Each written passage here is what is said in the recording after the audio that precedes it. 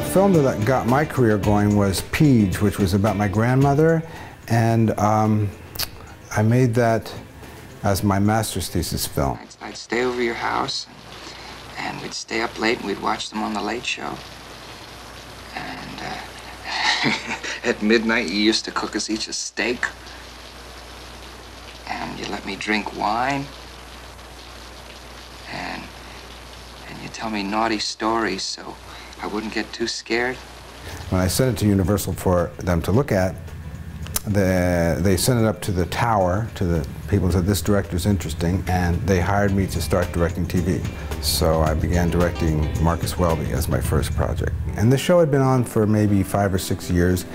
When I walked on the set the week before I started, I went up to Robert Young and said, hi, I'm directing the next show. And he looked at me, he looked around at the crew like, is this some sort of joke? Because I was like 27 and looked very much younger. And they said, no, this is really the director of the next show.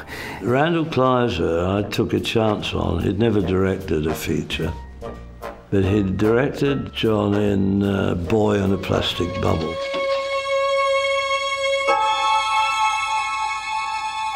I had a great rapport with Randal already, so I trusted him.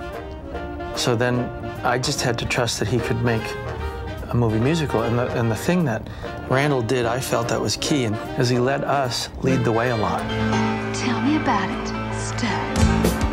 This was my first feature film, Grease. I had never worked in Panavision. It was very exciting because I'd only worked in that little box format of television. I got chills, they're multiplying, and I'm losing control, 'cause the power you're supplying, it's electrifying.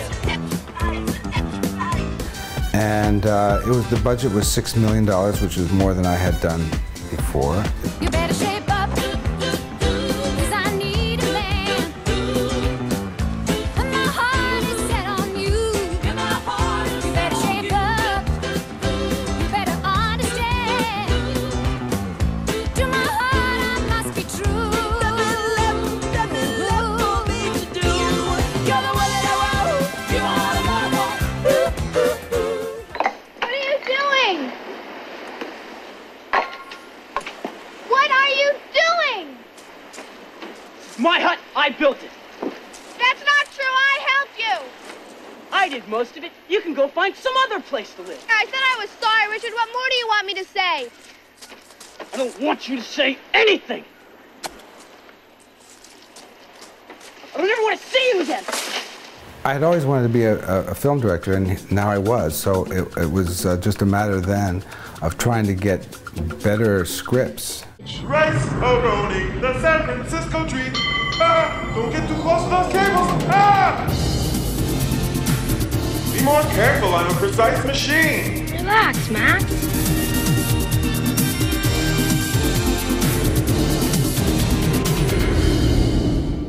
It's the nature of the beast.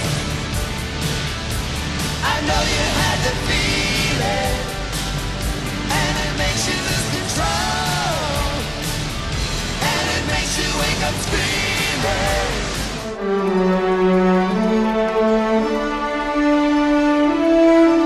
Pull, Deacon. Come on, boy. Atta boy, Deacon. Pull.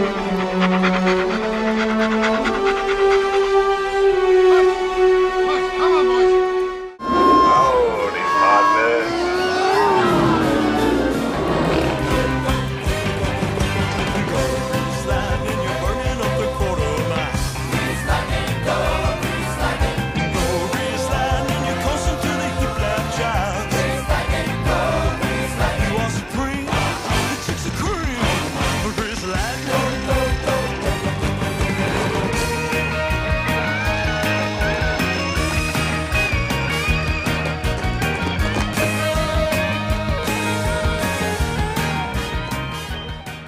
This is Randal Kleiser, the writer-director of It's My Party, and I'm recording this in December of 2002, exactly 10 years after the events upon which it was based.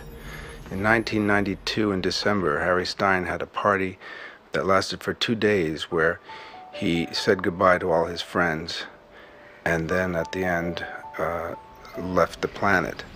I can't get over how brave you are. Well, what's the choice, Brandon? I mean, it ain't going away. What I like to do is direct movies that I'd like to see. And because you have to spend so many hours and days and years even, I just want to do things that interest me. Hey, have we got the end of the movie? Got the end of the movie. Cool. Yeah.